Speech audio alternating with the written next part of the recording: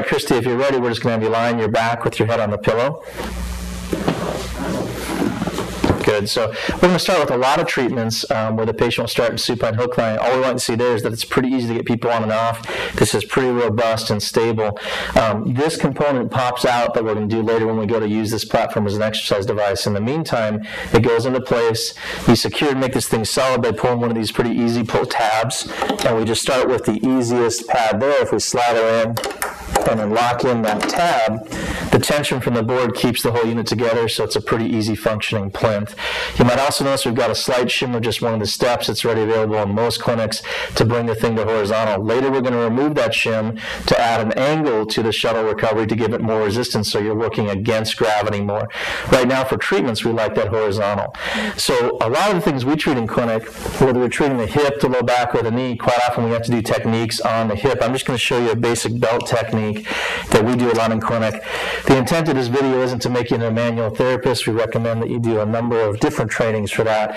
But the idea is that with time being of the essence in clinic, is this is a technique we use a lot, and what's nice is you could do it right here and then go pretty easy right into your exercise.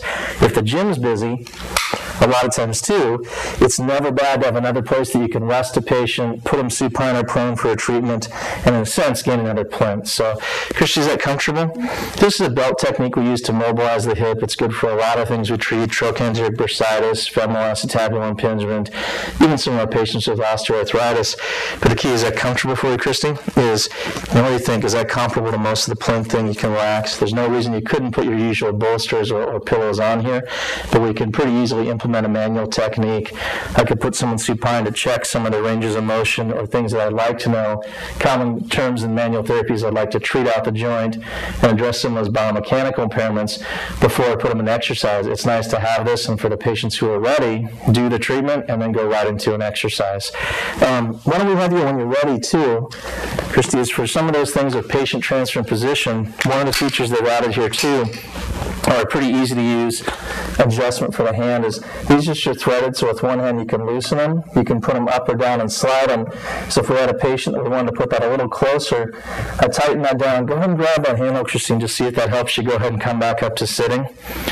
So obviously for a young, athletic, very well conditioned model right here, we don't need that, but it's nice for elderly patients, is being able to quickly move that right to their hand can be surprisingly reassuring, especially, I'll tell you, for our patients with balance problems. So in a second we'll pause and we'll just show you some other positioning and prone or whatnot that we can have people do to check range of motion or other manual or upper body techniques. Okay?